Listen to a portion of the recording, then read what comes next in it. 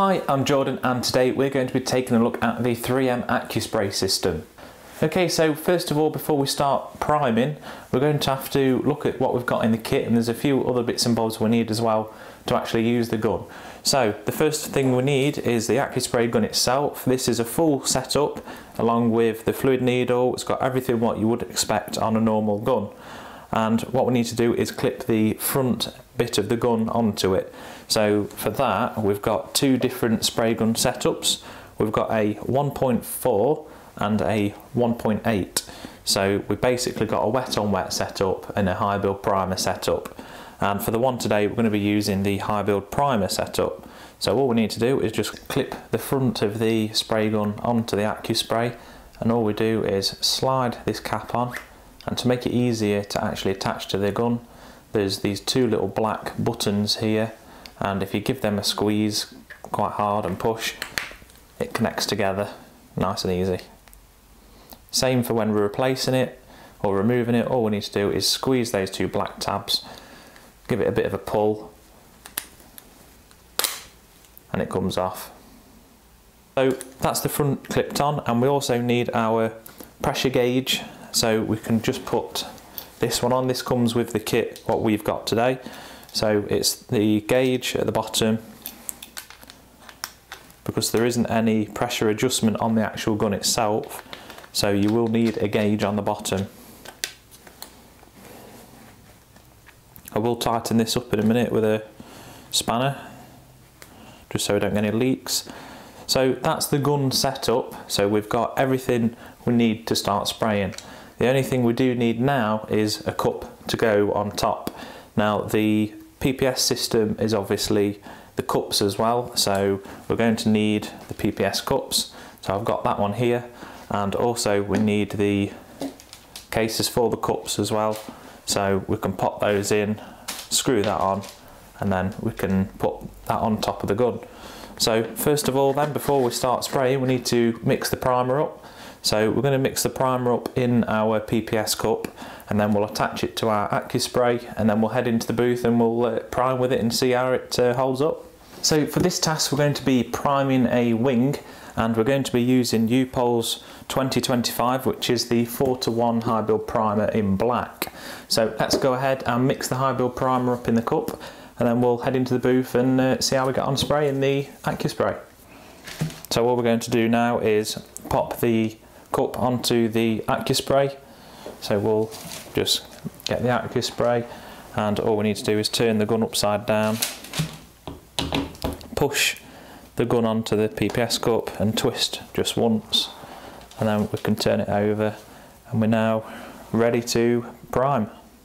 Okay, so we're in the booth and we're going to be priming this wing here. It's already been primed before, but I've just prepped it up ready to prime again. It's just a training panel I've got lying around. So we're going to prime this. I'll prime the edges as well, so you'll probably see me going all the way around the back and stuff.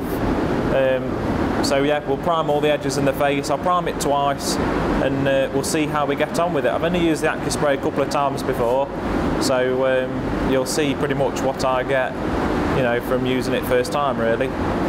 So let's go ahead and prime the wing. Okay, so we're going to go ahead and prime the wing.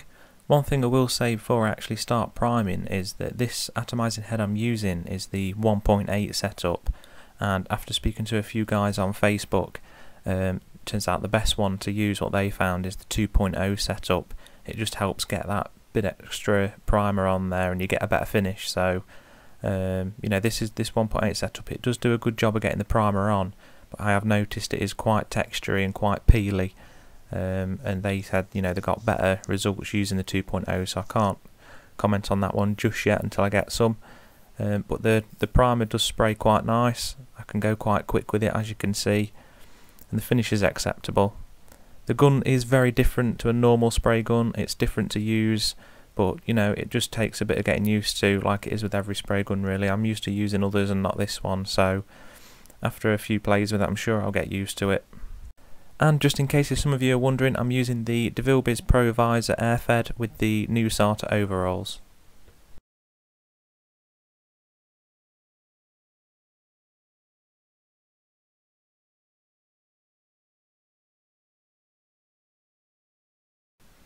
And I just thought I'd show you the different spray fan patterns that we can get using the gun. So the first one is the fan fully wound out, and I'm just going to screw the spray fan adjustment in a little bit, and I'm just going to show you how far you can take it down. So this one is the spot, so it doesn't go to a complete circle, but it does go to a very small fan.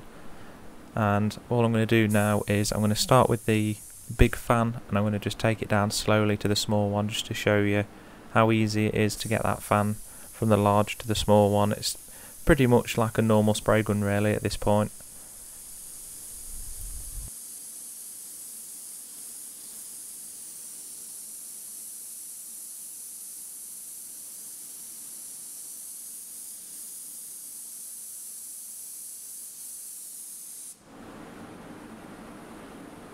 Okay, so let's go ahead and put our second coat on the panel.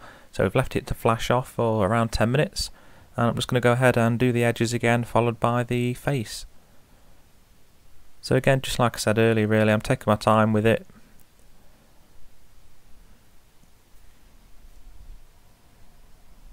I'm using just the black 2K high build primer from U-Pol, just because it was some I had lying around really.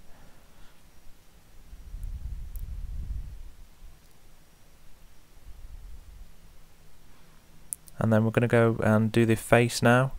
One thing I have noticed is when you're actually using this, try and slowly work down your panel with your overlaps. Don't try and go too quick with your overlaps. So again, you can really see it on there now. You know, it's quite peely, which is not what I'm really wanting, but you know, we can always sand it down afterwards.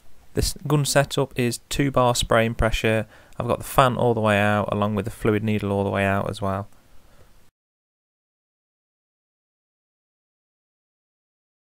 Okay, so we finished priming our wing, so now we need to clean the gun and sort everything out. So all we need to do first of all is what I normally do, just press the trigger in and just give it a bit of a shake and let that primer drain from the gun, just to try and get the most of it out to start off with. And then once we've done that, we'll just take that bit off. Obviously there's a lot of paint still inside here, so what we could do now, if you really wanted to, if money was no object, we could chuck these away and I'd be done with it, not bother cleaning, and we could just chuck the PPS cup away, chuck the front bit off the atomizing head, and then that's it, no cleaning involved. But if we wanted to try and save costs but we still want to use it, then we'll take off the atomizing head and then we'll clean this, and then we'll be able to save it for another time. So what we're going to do is we'll head over to the gun wash machine. I'm going to clean out the atomizing head while it's on the gun, just squirt some thinners through it, try and clean it as best as I can. I'll see how well I get on with it, and we'll take it from there. So cleaning the Accuspray. It actually is quite easy for saying it's a primer gun, and with the atomizing head being clear really helps because you can see all the primer inside the atomizing head, so you can carry on cleaning it until all that black primer's gone. So that was really a positive point really, that you can actually see inside through it to see if there is any product left over. So that's a good positive point. You can always make sure these are clean really, and at least you won't put your gun back on the shelf, you know, not fully knowing whether there's a bit of primer left over inside the gun or not. So all I'm using is the Safety Clean Industrial Duo, and I'm using the manual wash on these. I don't use the cycle machine anymore really. I try and use the manual brush wash, and then I'll use the clean wash at the top which jets out, just because I don't want any thinners getting inside the gun. So as you can see now, I've given it a good clean with the brush, and just the leftover paint, like what's really inside the cap that I can't get to with the brush, I'm blasting it out now with the spray. And you can see on the video really how clean it is. It's gone from black to white, and you can't see it on camera, but in person you can really see into that fluid tip what's inside there. So I'm just checking now to see if there's any primer. I think at this point it was actually clean, there was no primer left in the fluid tip at all. But again, just a good visual inspection, make sure it's all gone. And then all I'm going to do is connect it to our air supply. That's running on a very low pressure, so it's not going to spray into the mixing room. And we're just going to get rid of any leftover thinners what's in the cap. And then that's it really. I'm just giving it a good visual inspection, making sure there's no primer left over at this point, because we can always just put it under the clean wash if needed. And that's it for cleaning the gun. It was actually quite easy, nice and quick. That's the priming process with the 3M Accuspray.